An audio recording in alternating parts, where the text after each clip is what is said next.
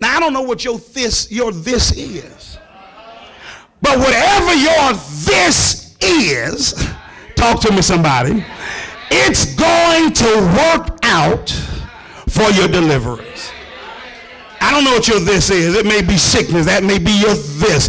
It may be finances. That's your this. It may be me having to face foreclosure. That may be your this. But whatever your this, let me say it this way, whether it's this or that, it's going to work out for your benefit. Watch this. Now, for that to happen, though, you got to check your attitude. Verse 18, he says, I rejoice and will rejoice. Now, let me ask you, what's your present state of mind? Are you pouting or praising? Are you regretting or rejoicing? Paul says, rejoice. Listen, sometimes you have to move out in faith to rejoice when things are not praiseworthy. But there's something about doing this when it may not make sense to others, it makes sense to you. See, some people will look at you funny. What you praising the Lord? Don't you know you ain't got no job? Why you come in church all excited?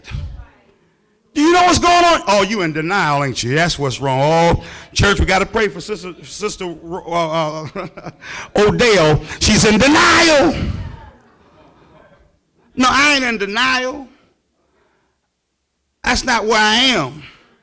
I'm in defiant. Let me say it this way.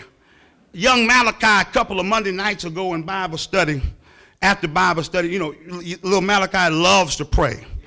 Malachi will pray every Sunday, every service, every time we got something going on. Malachi, who is now 6, is willing to pray. Well, on this particular Monday night, Malachi prayed and said, Lord, in his special way as he talks to God, help us to disrespect the devil. That was Malachi's prayer. Lord, don't let us respect and help us to disrespect him. He's bad.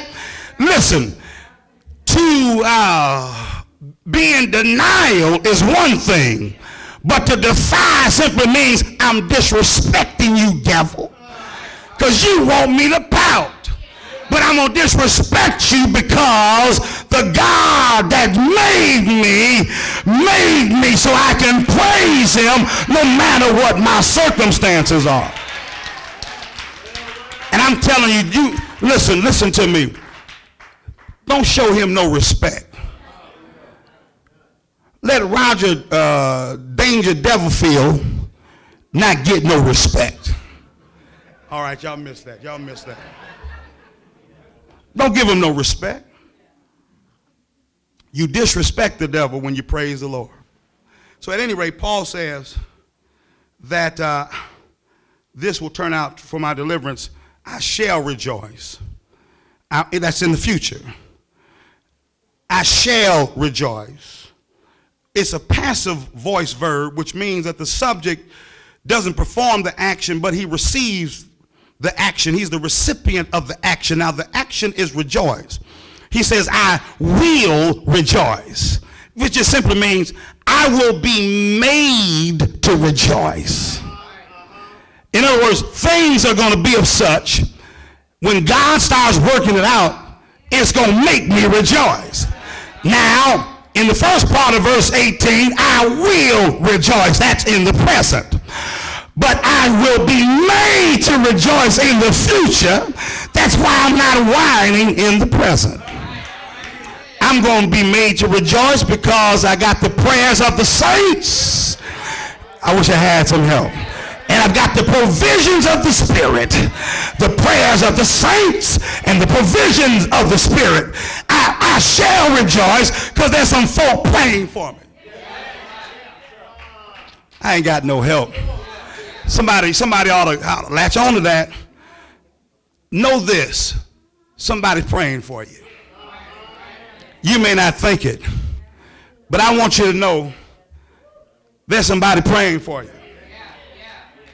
There's some saints, if you're part of this body, we're praying for you. We're praying for one another. Are y'all listening here to me?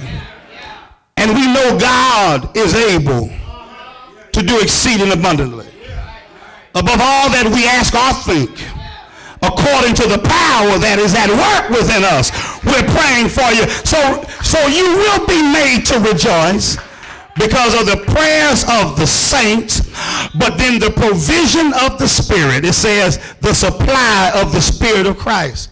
I just told you that word supply. Y'all forgive me for rehashing all of this, but I told you that that word supply had to do with essentially the undergirding of a stage with dancers who would perform before an audience. That there would be somebody who would pay for or undergird the production, where the dancers could dance without worrying about having to pay any price for dancing. Ever got a witness? All they had to do was to focus on the production, because somebody who had the means undergirded the performance. The Holy Ghost undergirds us so that I can dance and perform services unto the Lord without having to worry about a stage collapsing, because the Holy Ghost says, come on, talk at me. He's undergirding the performance. That's why when others look at you funny because you resolve to go on and praise the Lord, though your circumstances don't look so hot, you go on and do it. Because the stage manager, come on somebody, the one who's paying for the production gives me reason to dance. I wish I had somebody here. Somebody ought to just stand up in Jesus' name and say, I'm going to dance because I've been undergirded by the Holy Ghost. Come on, talk at me, y'all. I'm not getting ready to pout on the stage of life. I'm getting ready to dance. Have I got a witness? I'm getting ready to bless the Lord. I feel like it right along here now, like just going and praising God. All is not well all the time, but the Holy Ghost, he's got me undergirded.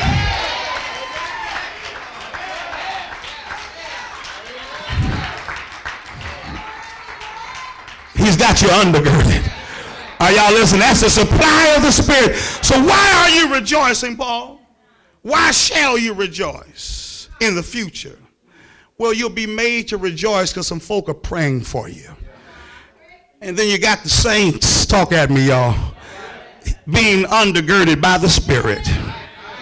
And then we come to our text. He says, according to my earnest expectation.